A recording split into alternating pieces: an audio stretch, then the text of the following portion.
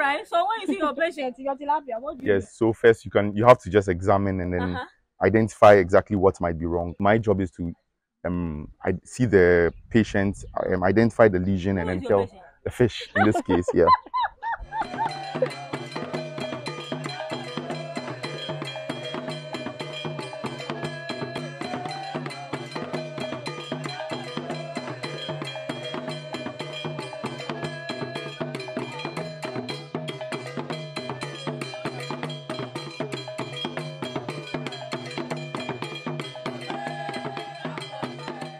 Most of the times when the word agriculture is mentioned, it is usually considered to be a professional vocation for the aged people. But in recent times, we are encouraging young people to take interest in venturing into the area of farming or aquaculture. This whole month is dedicated to promoting and putting the spotlight on different African countries that are here in Ghana, including our very own Ghanaians who are on floor cell farms, enhancing the practical aspect of what they've learned so far in the university. Today, I find myself among two young people, one man on my right and a young woman on my left. I'm going to find out about their names, what they study in the university, and what they are doing here. What role are they playing to scale up or develop the aquaculture sector? My name is Enyona, and this is the Ghanaian Farmer. Please subscribe, share the link, and let's hear from you wherever it is you're watching us. So I'll start with a man right here. Hello, sir. Hi. What's your name? My name is David George Peniel. David George Peniel. Yes. Are you a Ghanaian? Yeah, I'm a Ghanaian. Are you a farmer or you're a student? I'm a student for the time being, but my profession is a veterinarian. Veterinary? Yes. Why veterinary is mentioned in agriculture? Me, I know it's goat and chicken. What is veterinary doing in aquaculture? First of all, fish are considered as animals, so they fall within my scope and my patient's range. Okay. And yeah. Okay. All right. So let me talk to the beautiful woman here and find out about her name and who she is. What's your name, please? My name is Priscilla Nana Sabia Simpe. Hey! Nana Sabia. Priscilla Nana Sabia Simpe. It's about 4 or 5 names. And are you also a student or you've graduated from school? Okay, I've graduated. I graduated from the University of Ghana Animal Biology and Conservation Science Department. In which year? 2019. Okay, so it's been 3 years already. Yes, 4. 4 years. Almost 4, yeah. Right after school, have you done your national service? Yes, I have. In a farm? No, in my department. Okay. As a TA, national service personnel there. So from what you mentioned, what typical role do you play in this space? Okay, so I'm an intern here. Okay. So learning all about aquaculture, having your own fish farm and all, because that's what I want to do, have my own fish farm. So I searched for an opportunity and I found this, and then by God's grace, I'm here to learn. You are not interested in doing other things. You want to be a farmer? Yes, I want to be a farmer. For real? Yes. Okay. So, doctor, you mentioned aquaculture veterinary doctor. Yeah. So typically when I hear that word, what are your duties on a farm? Okay, so the first idea behind disease control is prevention. Okay. So as a veterinarian on a fish farm, my duty is to prevent disease infection primarily, and that's the most cost-effective way of reducing and the cost-effective way of running a farm, basically. Okay. So my other duty is also, in case there's an outbreak, my duty is also to diagnose. So that includes disease sampling, doing postmortems, even identifying the disease on its own, because some farmers may not know. Okay. So my job is to I see the patient, identify the lesion, and then tell the fish in this case. Yeah. Fish tilapia is patient today. All right. So when you see your patient, your tilapia, what do you do? Yes. So first you have to just examine and then identify exactly what might be wrong. You might not see it then, so you need to take samples, take it to labs, run it, and then diagnose. Okay. Then after that, you would advise the farmer, or you yourself would actually participate in helping manage the disease on the farm by advising. So sometimes maybe you need to change something in the diet, include something in the diet, clear out the farm on its own, disinfect. We do a whole lot of things in aquaculture, yes. Okay. So from what you have said, what are some of these basic diseases that you even studied in the classroom before coming here? And since you have been here, have you seen any? Not so far, but one that comes off the top of my head is the fin rot. Okay. Yeah, it usually appears that the fin is being eroded. Okay. and you can see it when you look at it. So it's a gross lesion. That's what we call Right. easily identifiable or visually accessible lesions. Okay. So that's one I've just seen today working in the pond. Oh, you've Yes. seen one? Yes. Okay, so we'll get closer to the pond so that Doc will take a fish and see how some of the things you have to look out for when you are a fish farmer. Maybe you don't have a doctor yet, but he will show you some basic things you have to look at when you have your fish right in your pond. So, Asabia, what would be that motivation? You have graduated from school, you've done your national service in your department, that's the university, right? Why won't you stay there and look for work? Why would you want to come to the farm? Today you are lucky the weather is good. Like you will see something. The sun. Tell me what's this motivation? Well, it's been from childhood, and my twin sister and I. Okay. I think Oh, you're a because twin. yes, Okay. because my grandma was a farmer, Right. so we've seen all of it, and then we always wanted to enter into into farming actually. But we've been discouraged because I mean you're very good. Why don't you go into medicine? Why don't Yeah. you go into this and all of that? But I think it's time. It's time because the more you wait, the more other things keep happening, and then you see people doing what you want to do, and you're like, no, you can't waste more time. You have to go after your dream. So how many days have you been on the farm so far? Okay, so this is 1 week plus 4 days. That's Almost 2 weeks. yes, almost 2 Okay. weeks. What are some of the basic things that you were introduced to? Okay, so how to prepare my own feed, and then I was given ponds to take care of, and then yes, how to change my own water in my pond, and counting of eggs to check the average body weight and all of that. Yes. Okay. Doc, how common is or how available is those who are in your field, aquaculture doctors? How are you guys many? No, not really. I know 6 people off the top of my head. Well, I was told there are 6 people, but and I've met The a whole couple. of Ghana? Yes, that are exclusively that they work in the fisheries department in Okay. the government. But yeah, my interest is to go into the private institution, work as a private veterinary in the aquaculture space. Yes. Right. How important is you to my farm success? Without you, why? I know if you do my farm or what. Well, or you can do it without me, but as of I don't think you'll be profitable. Okay. Yes, because disease is inevitable, and my job is to make sure that you maximize the survival of your fish. Yes, because fish we don't in fish farming you don't consider one single fish. It's a numbers game. Yeah. So we make sure that my job is to make sure that a lot of fish survive from fry to adulthood. Okay. Yeah, to ready to harvest age. Yes. But how many years do you have to graduate from school? How many years will it take you?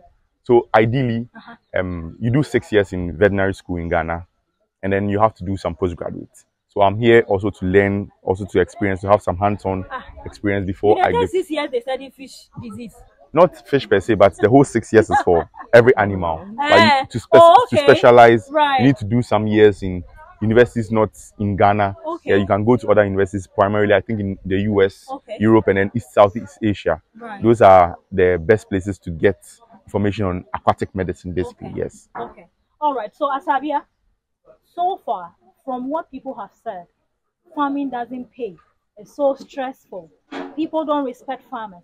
Are all these things not typical words that would deter you from pursuing this dream?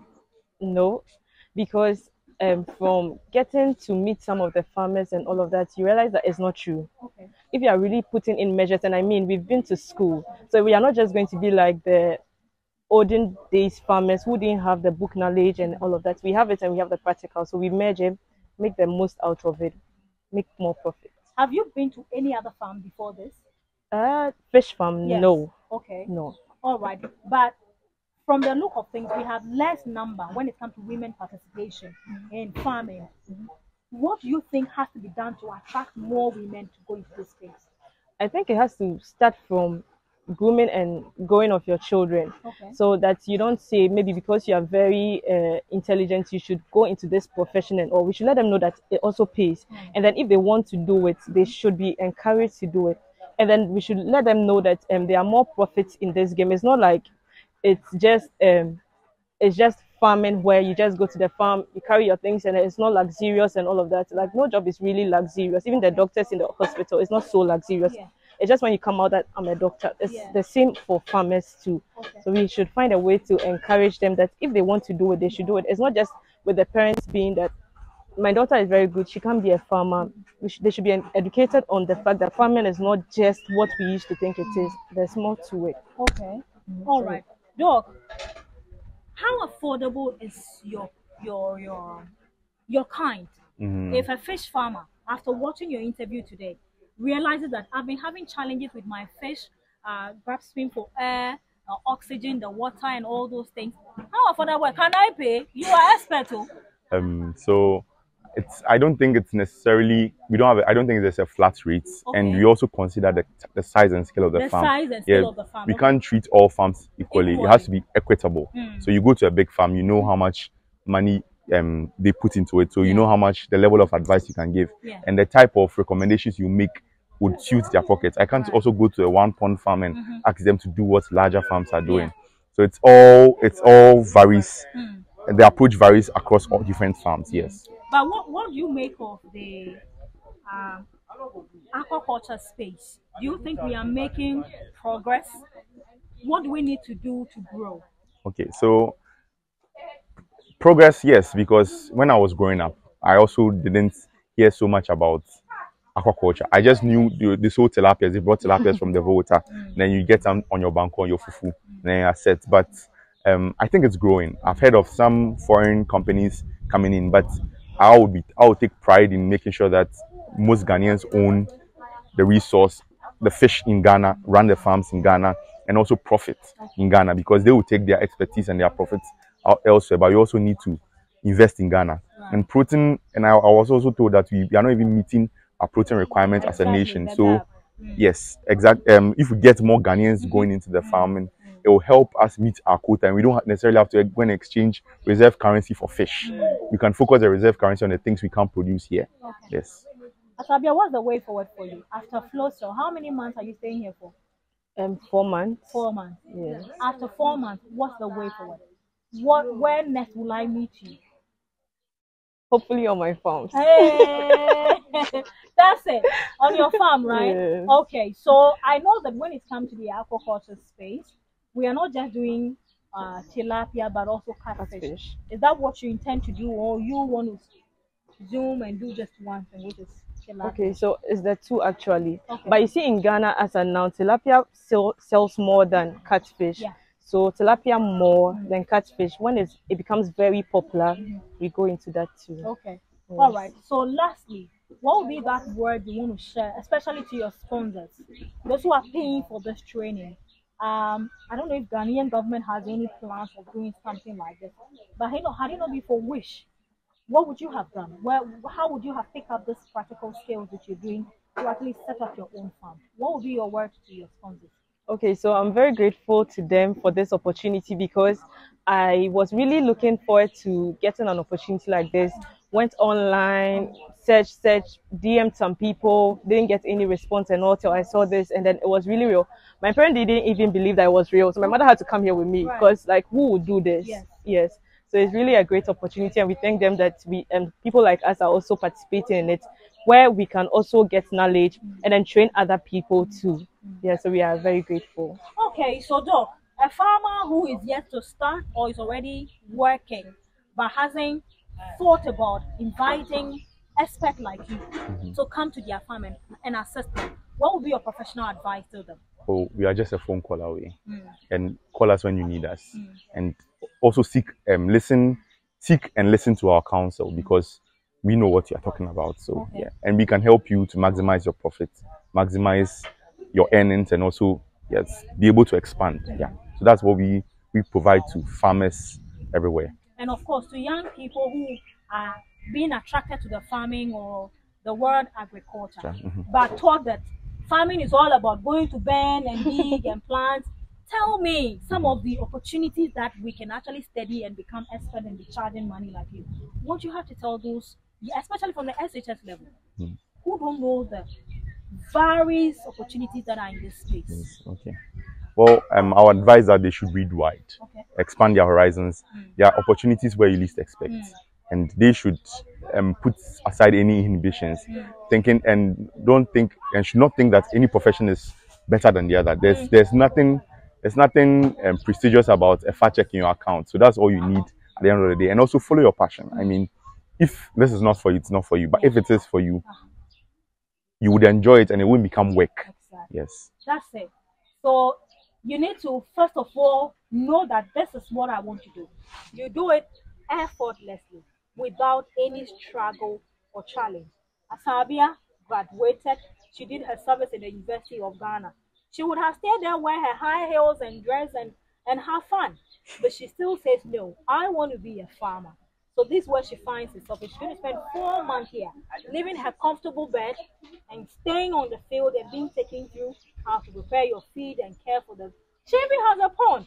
So it means that every day she'll have to go to a pond and care for it. That's a subject. If you're a young woman out there, you have no excuse to say, I'm unemployed. There's nothing like unemployment now in Ghana. You will be unemployed if you want to be. But if you want to have money in your account and live a comfortable life within your means, there is something you can do. And that's what Flow Cell, in collaboration with Wish, are doing to support young people who want to have a career in the space of aquaculture. My name is Anyanam. Thank you so much for hanging out with me this week. I'll see you some other time. But for now, please subscribe and share the link. Thank you so much, sir. Welcome. Thank you. Thank You're you very much. welcome. Yeah.